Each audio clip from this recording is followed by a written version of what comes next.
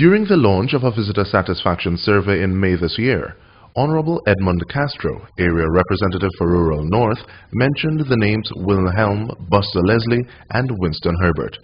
Minister Castro inspired us to get to know more about these two men and their role in finding the Jade Head.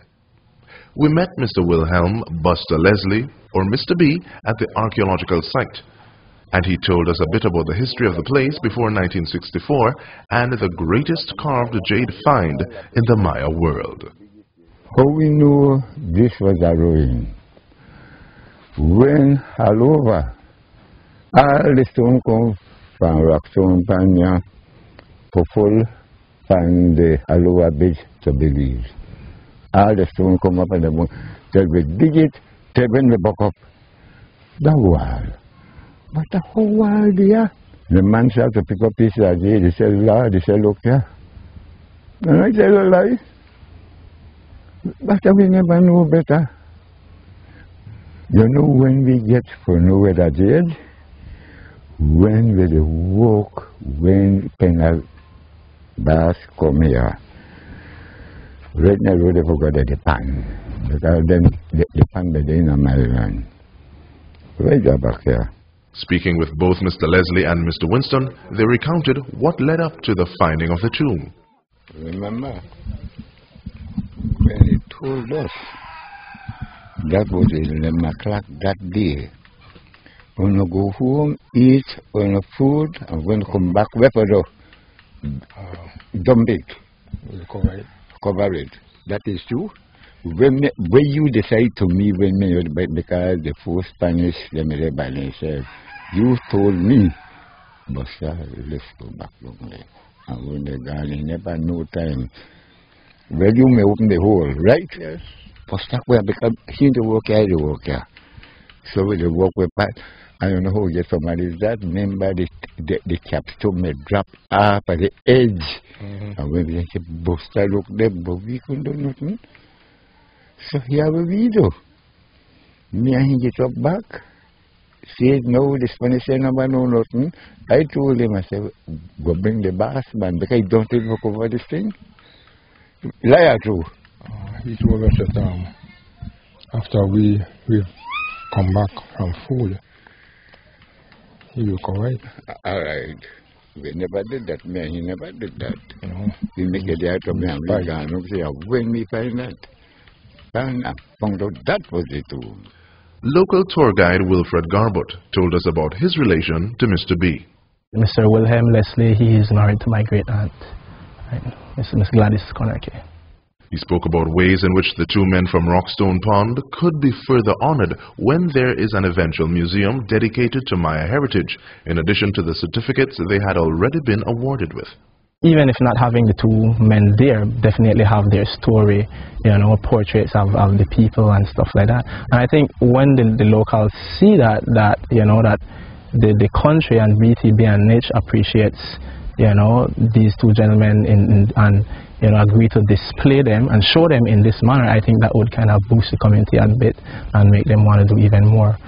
Previously, BTB Director Laura Esquivel-Frampton spoke about the Making Tourism Benefit Communities Adjacent to Archaeological Sites project. In addition to local tour guides, Mrs. Frampton maintained that BTB is also committed to continue working with artisans near to sites. More than retailing solely at the sites, though, BTB's thrust is to have the work branded as made in Belize and create distribution chains. Mr. Garbut gave his views on this. That is definitely one aspect of the project that I'm really excited about, enhancing and marketing the wood carving and branding the product. It's being that the three communities that immediately surround this site, which are Rockstone Pond, the Lucky Strike, and Santana Village, I would say at least 80 to 85% of the working families depend on the wood carving industry. And you know, it would really be, it has been a great opportunity.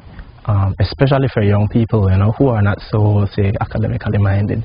I mean, we have very young people, you know, starting off, like, say, around 13, 14, you know, carving wood, and you should see, you know, the work that they're producing. And a few years later, you know, they have, you know, they're sustaining themselves and their families, you know, carving wood. That's all they do. Rather than waiting on niche or BTB to build awareness of the wood art to be found around Altun though, this 2009 National Youth Awardee is a co-founder of a festival named after the Maya sun god, Kinich Ahau.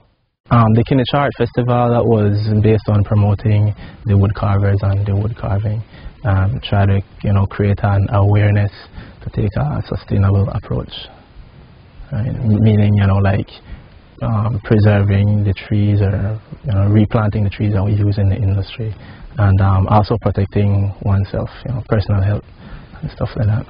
Wilfred also had more ideas on taking the sustainable tourist product forward. One of the things that we talked about doing is setting up a tour of the community where people get to see different aspects of the Creole culture, but it would have had a lot to do with reenactments.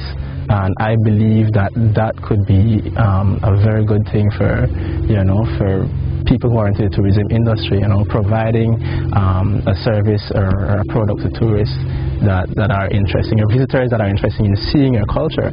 I think reenactments would be an ideal way of Belize showing and depicting its culture to visitors. Reenactment of what took place around a mahogany camp, when we were logging mahogany and shipping them off to Europe. What took place, around the Chica camp, demonstrate how we used to harvest the sap from the bark of the tree. Reenactment of how, aside of course we'd have our dances and all that stuff, but like for example, one of the things that the people were doing, the first settlers, including my great-grandfather and my grandaunt, they were actually making cocoon oil. That was actually an early source of income for the community, right? Making cocoon oil. And so we could actually have a demonstration showing that process, how cocoon oil is performed. It could even be a product, a local product. In closing, Mr. Garbutt spoke about why people should buy wood art from the Altun site. This is the place. This is the place. I'm not saying that you can't get, very good quality wood carving at good, price in other parts of the country. But the thing is, this is the largest commercial center for wood carving in the country of Belize. We have more wood artists than any other single part of the country. For Belmopan Weekly, I'm DK Rosta.